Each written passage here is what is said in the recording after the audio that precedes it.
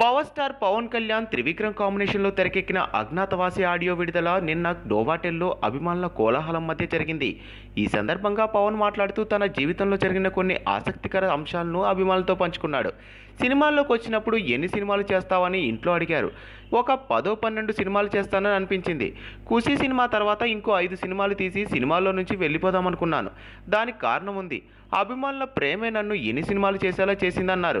అయితే పవన్ కళ్యాణ్ స్పీచ్పై కత్తి మహేష్ తనదైన స్టైల్లో స్పందించారు. పవన్ కళ్యాణ్ స్పీచ్ మొత్తంలో తన మిత్రుడు త్రివిక్రమ్ని పోవడానికే సరిపోయిందన్నారు.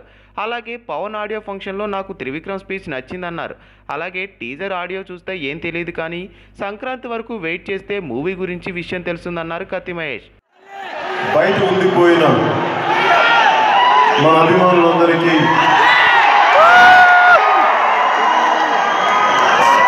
స్థలం చిన్నదవడం వల్ల బయట ట్రాఫిక్లో ఇరిగిపోయిన వాళ్ళకి ప్రతి ఒక్కరికి ముందస్తుగా నా క్షమాపణ తెలియజేస్తున్నాను. క్షమించుకుంటున్నాను. నా లోపల హృదయ వైశాల్యం ఎంత ఉంటుందంటే అభిమానించే ప్రతి ఒక్కరిని గుండెల్లో పెట్టుకోవాలి.